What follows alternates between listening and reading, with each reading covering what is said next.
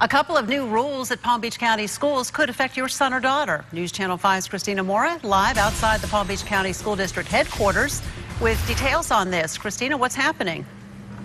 Good morning. Well, board members made those decisions here last night at their meeting. The first one affects smoking. The no smoking policy is now stricter. The board banned all smoking or use of tobacco anywhere on district-owned property and at school-sanctioned events. The new rules apply to everyone, including students, parents, teachers, employees, contractors, anyone who is basically on district property or at one of those events. Also, the cell phone policy at middle and high schools is becoming more lenient as long as the usage has to do with class. Principals will now be allowed to allow students to use their phones as a tool during a lesson or to research an assignment. These go into effect July 1st. Now, also at last night's meeting, board members also spoke about something they really have no control over, the FCAT, venting their frustrations